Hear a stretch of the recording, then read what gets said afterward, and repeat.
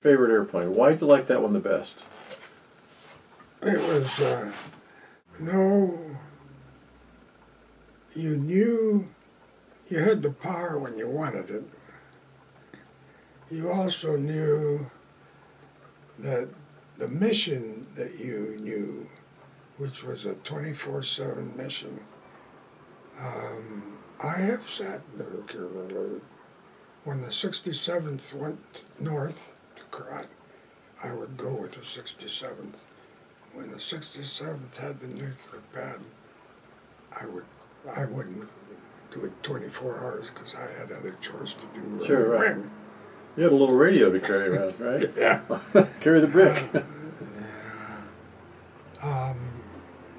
Horrible responsibility, too. But I liked the speed, I liked the feel.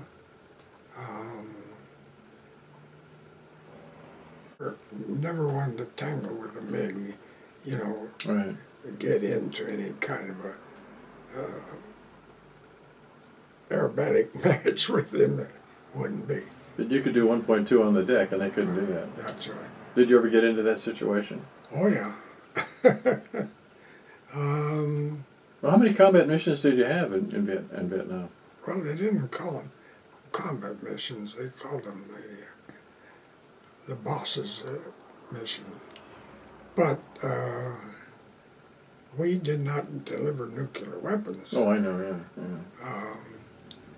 I flew two that you could call combat missions. One particular mission, the guy, have you ever heard of his word, Robbie Reisner? Yeah, right. Robbie? Yeah. Robbie was considered one of the top 105 guys.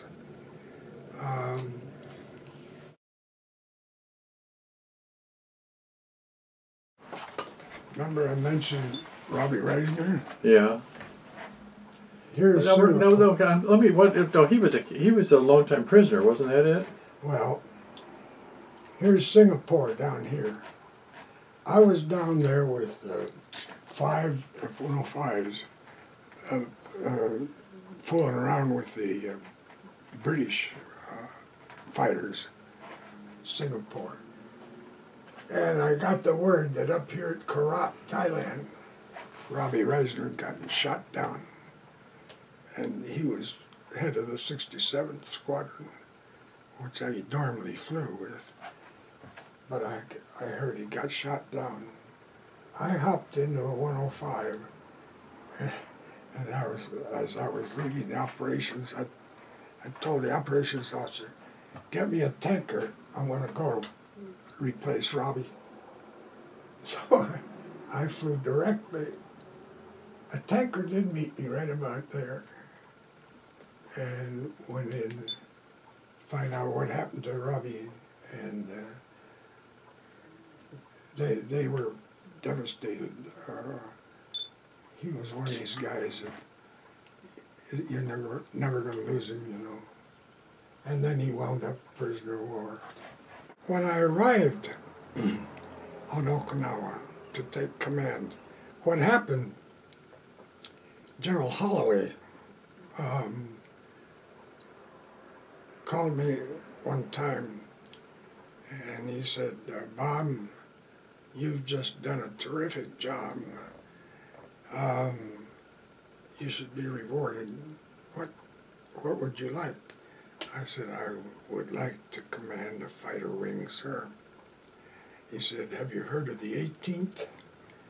I said, "Yes, sir. They've never been assigned in the States. They're always out somewhere at the front line." He said, "I commanded it at one time. I'm going to get you command of the 18th. So I arrived at Okinawa, and of course I had a bunch of the 105 jocks meeting me, and Robbie Reisner stepped up and shook hands and says, "Glad to meet you. You know General Holloway real well.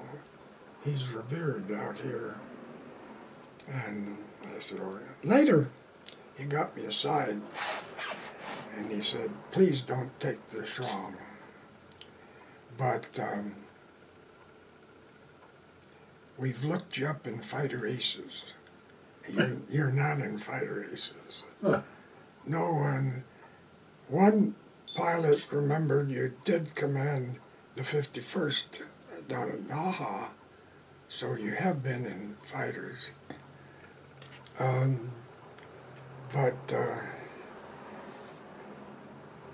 they're a tough bunch. I have a suggestion. Again, don't take it wrong. As commander of the wing, you can order a command shootout, wing shootout, you and me. And we've got three things. We've got the over-shoulder maneuver, one. We've got the air-to-ground, air-to-air, 3 missions. And so we'll set up combat, you and me, 3 missions. Well, I actually beat him on the air-to-ground. He beat me on the over-the-shoulder and the air-to-air. So when we landed from that little shootout, he got up on the bar at the Officers Club, sweaty clothes, and he said, hey, listen to me, jocks. You got yourself a commander. I didn't win it over Al, but he almost did. So that was my baptism in the F-105 wing, Robbie Reisner. And I have a picture here.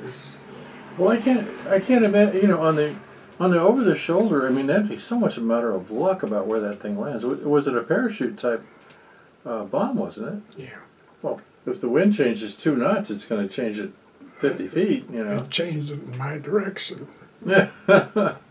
And the air to ground, what did you do? Drop bombs and gunnery as well? Yeah. Oh, cool. Well, you'd flown F-86s before, so it wasn't like... No. And at that point, there weren't many aces left in the Air Force. All the aces were, well, maybe not. I mean, Bud Anderson, you know Bud Anderson. Oh, yeah, Bud was also in the 105. Yeah, I know, yeah. I interviewed him 3 or 4 years ago. Mm-hmm. He was a nice guy. Really nice guy, yeah.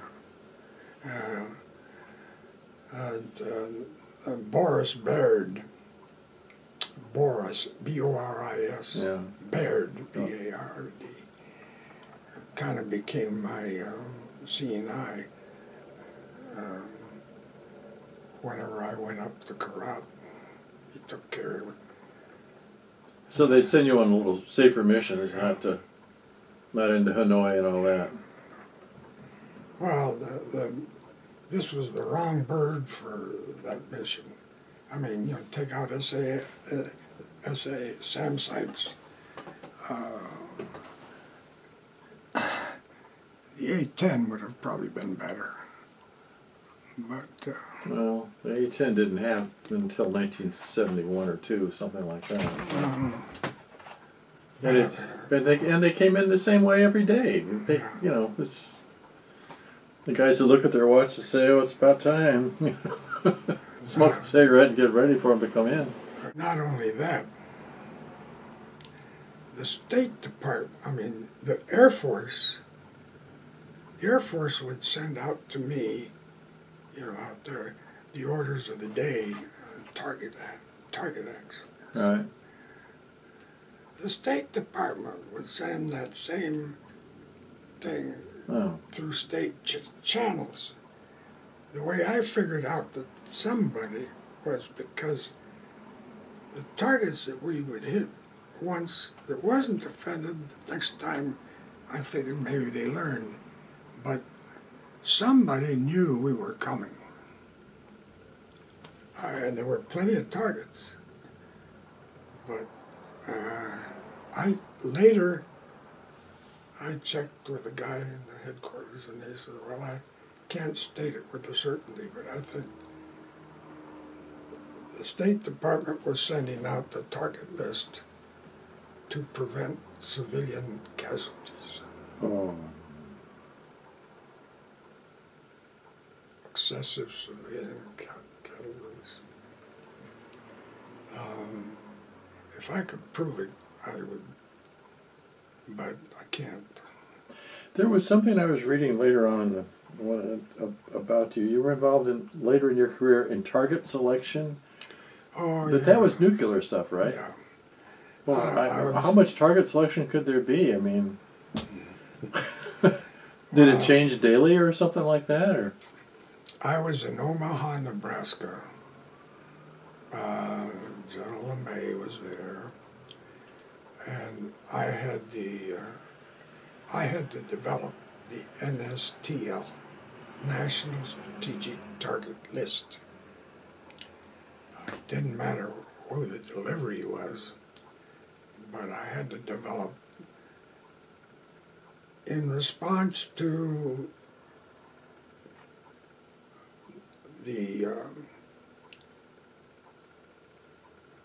I had to develop a list of targets that we would hit, nuclear or otherwise, but mainly nuclear. They called it, they didn't call it nuclear, they called it National Strategic Target List, NSTL. It's a document. Emphasis on a retaliating a nuclear strike on us. In other words, what targets would we hit if we had been attacked with a nuclear response? So that's why the nuclear comes in.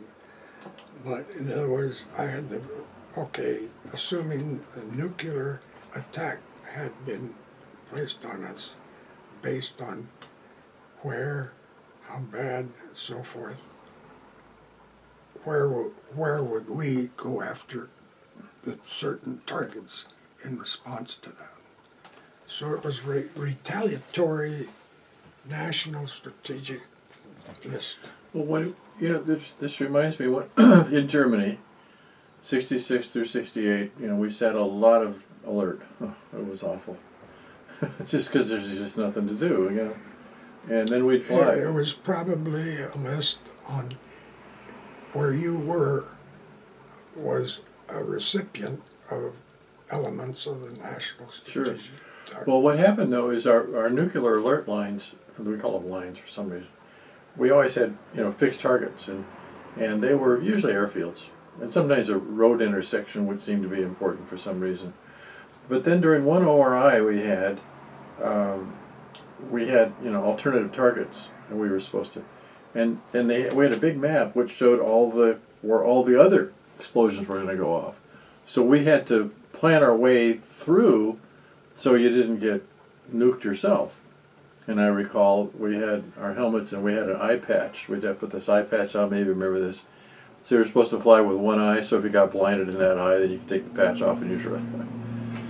But looking at that map, I was looking, and it looked like, trying to figure out all these numbers and codes, that we would be like maybe the 4th or 5th or 3rd airplane to hit the same target. There was that much overkill, it seemed like, for all these targets. And we were trying to figure out what the hell was hitting them first. What, Polaris missiles or something or other? But it was incredible. I mean, my God, there wouldn't have been anything left. I remember that room there in Omaha, where I had to brief Secretary of Defense, General May, civilian, forgot what he was, on the NSTL and why we had selected that target or that target or that target. I can tell you that basically, as far as the NSTL was concerned, part of the targets were knocking out their nuclear capability, not just ballistic missiles, but other, where we had intelligence information.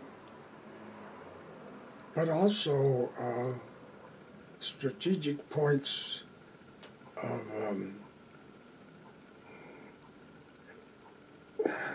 transportation, manufacture, etc. And time-wise, that's why each had a little code. Daytime, nighttime, what time, what vehicle to deliver it. Yeah, right. I think we carried, what was it, B-28s and B-43s, and sometimes, was it a 57, B-57 or something like that, a little small. Mm-hmm. It was a horrible thing to think about when you think about it. But, you know, You just hit the one part of the Bible that I had to go by. I called it the What If Bible. Yeah. and that was to try to have a listing of targets that would be implemented if one of these what ifs happened. The What If Bible had a lot of listings, including rebellion, revolt within a particular country, etc. It was a mammoth listing, computerized, highly computerized. And that was 30 years, 40 years ago. Must really be computerized now. Oh, yeah. Well, I wonder what's going to happen with... I don't think the Iranians are going to do anything. I think they want to get their economy going again. Who? The Iranians. I mean, they have, you know, they're pretty religious, but they're not suicidal, you know. And the guy in Pyongyang, though, yeah. They're dangerous. But I don't think they have a desire to run the world. Well, and if you think about the guy in North Vietnam, if I was him, you know, I would do everything I could to keep everybody away. I'm going to start a war. If you guys take a punch at me, I'm going to, you know. So it's probably a good resistance. And he's got himself a defensive, trying to get himself in a defensive mode that if we lose our mind and go after him, he can cause great damage. Oh, yeah. Just a standing army. Mm-hmm. They could sweep through the first 30 miles of one of the... Well, what do you think? I think you probably got about another 10 or 15 hours worth of stories to tell. But when it's late at night at the bar, in the old days, what's your favorite story? Oh, God.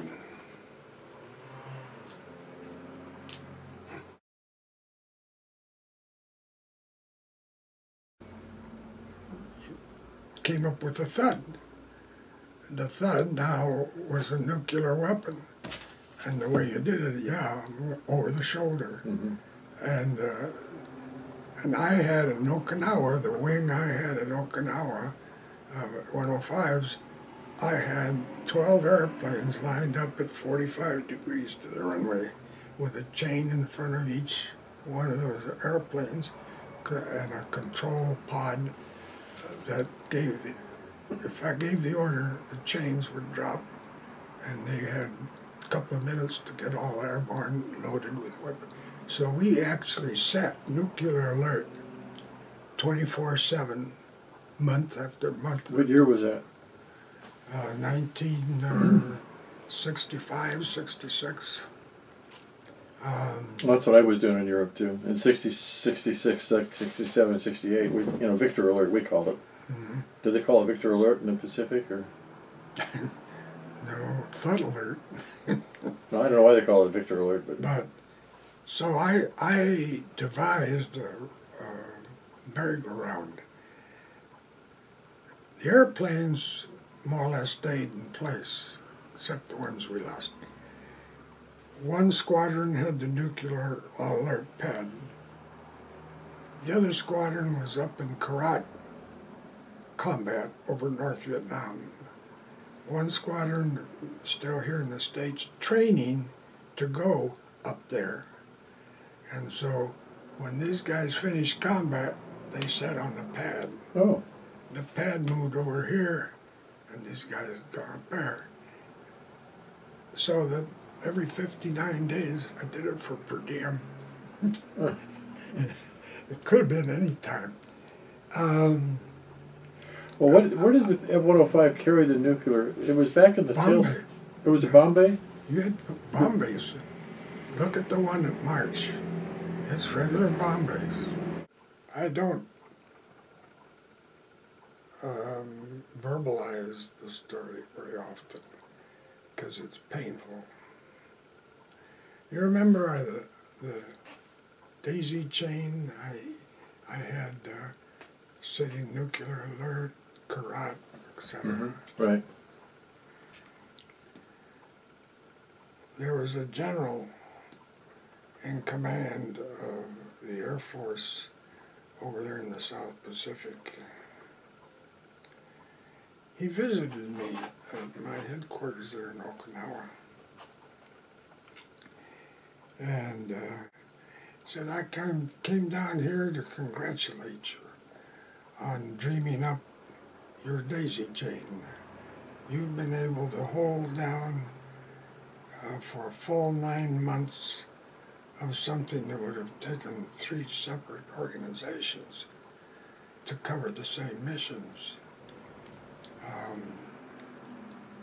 So I've come down here to ask you to be Chief of Staff of 5th Air Force.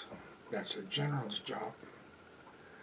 And I said, well, you know, I thank you, sir, for the offer. It's, but I fly with the 67th, and they won't miss me in combat. It's not that. It's just it won't look good for me to be sitting in a nice plushy chair in Tokyo. But if you must have me, we're going to find. And he said, oh, no. He said, that's all right. You should be repaid. And he left. I didn't know nothing. When it came time for me to come home, I didn't have any orders. I contacted General Holloway and I said, General, I'm ready to come back. I don't have any orders. You got me this job. He said, Bob, I'm going to meet you in San Francisco. Your orders are going to be deployed with your family to San Francisco for further reassignment. He did. He met me in San Francisco. And he said, you know where your pilots came from? I said, yeah, McConnell Air Force Base was a training base for 105s. He said, well, it's also the headquarters for the Air Division. And it includes SR-71s overseas. It includes quite a bit. And it's a general officer's position. Besides that, I know you have a large family, and they have very fine quarters for the commander there. He said, but I'll never be able to promote you, Bob, because the general out in Southeast Asia has written into your record that this officer does not understand leadership. He should never be placed in general officer's position. I turned him down. He didn't say that, but that's what happened. So well, that is really strange. So he said, so Bob, that's why we've had a little trouble getting you assigned. I've pulled a lot of strings. And because you wanted to stay in the pilot seat and be a hands-on operational guy rather than sit in a nice leather chair in Japan. But he didn't even understand what the hell an operational guy goes through when he lives and dies with people. Yeah. I mean, so far, as I told Holloway, there's no greater bond between two human beings than those that have been in combat with other people. So the bond, almost love, you have for all those people, you only find that, and that's what basically I was trying to transmit to this general. But anyway, he said, so if you don't mind not making it, it's going to be a nice place for you. And it was, when I had McConnell, the only place out here in the West Coast that could refuel me was Miramar, Navy. Right. So I used to borrow a 105 out of McConnell, Right. fly out here, and that's when I saw that lake. Right, yeah. And I bought the land.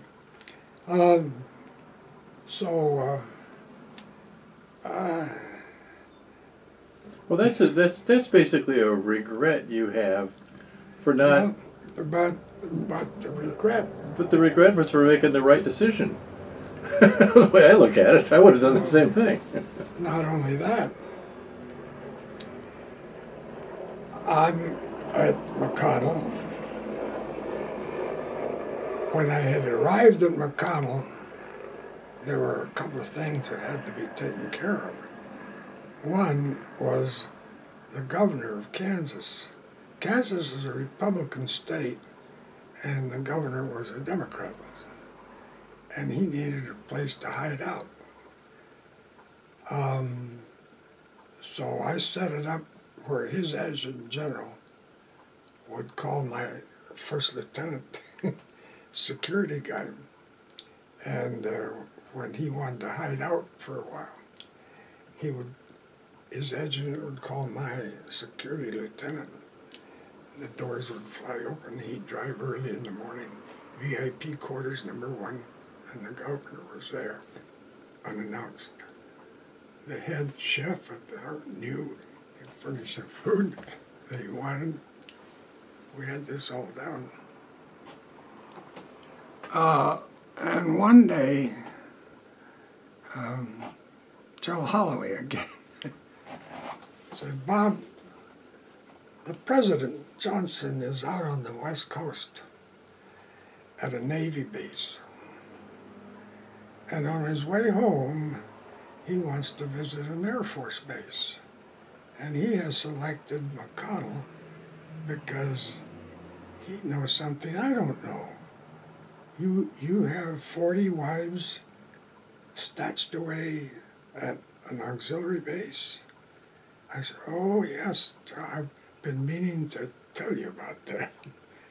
Those were the 41 or 5 wives who had lost their husbands over there, and they all followed Gladys, Queen Gladys.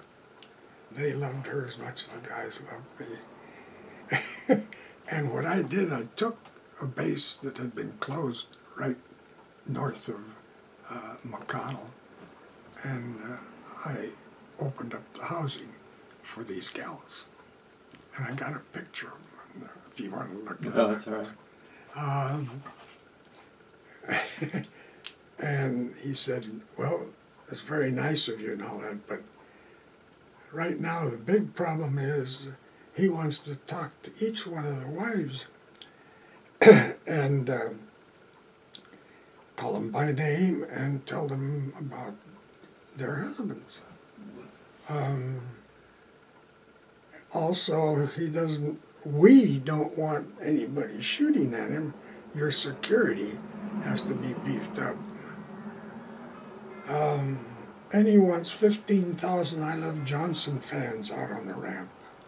In a Republican state. Jesus. So you got a job right now. I'm not going to bug you. You don't even have to report in. I don't want to know. I said, okay. So I called the governor. I said, sir, on your next trip down here, I got to talk to you. So I told him. So he said, don't worry about it. just tell your security lieutenant to tell me, give me 6 hours notice or more, and I'll have the National Guard ring your base, Kansas National Base. Right. Not a mouse could have crawled in there. Right. The 15,000 I Love Johnsons, have your material people make up the signs. And again, at 3 o'clock or so in the morning, cars are going to start coming in, just shove a sign in there. The problem with the women, I told Gladys, how are we going to do that? She said, well, they all wear nameplates, so he can look at the nameplate and call them by name. Yeah. And I have them come down once a month for brunch, so it won't be a surprise. And I give them a little corsage when they come down, and I can make, what I do is look at the corsage, look at the nameplate, and that son of a bitch pulled it off. As we're leaving to head over towards the gals, I'm walking along. He leaned over. He was tall. He leaned over. He said, "Colonel, what's that code again?" "Thank you." And he went up and down that line. Kind of felt bad because, but on the other hand, they were so overjoyed that the president knew about their husband personally, etc. And it made them happy, but it was not me, you know. That isn't something I generally like to do. But anyway, the next day, I'm sitting in my office. Holloway called me. I said, "Bob, he's sitting down." I said, "Oh, me, he's coming back. Do something wrong?" "Oh, no. He was all aglow. You remember the Chief of the Air Force was there when all this was happening." Who would that be? I've forgotten now. Shriver? No, not Shriver. No. You can see his picture. We'll pull it up in a minute. Let's.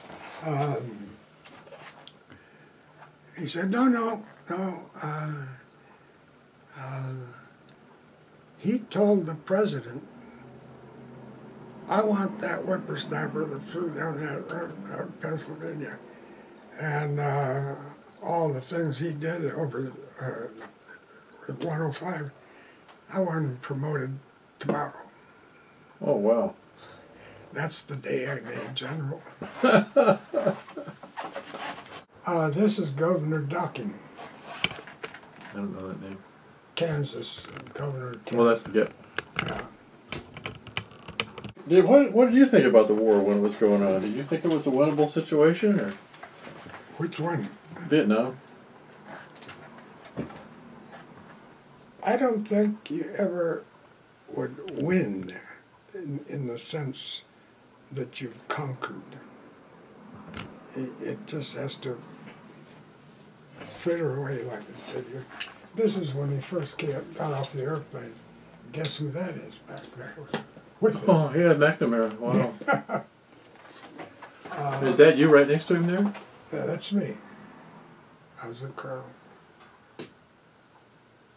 Well, now isn't that, when you think about it, that really is interesting that that managed to get you promoted to general. It wasn't planned.